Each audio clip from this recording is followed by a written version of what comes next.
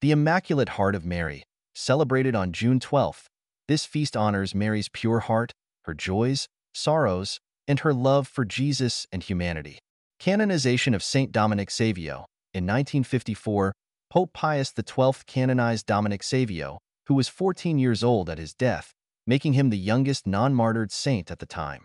Feast of Saint John of Sahagun.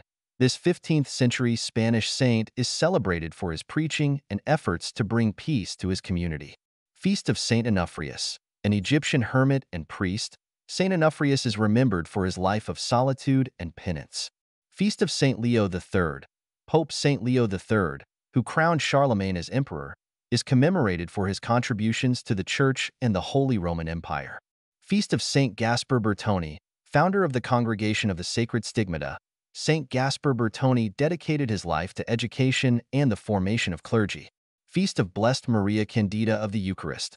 A Discalced Carmelite nun, she had a profound devotion to the Eucharist and is celebrated for her spiritual writings.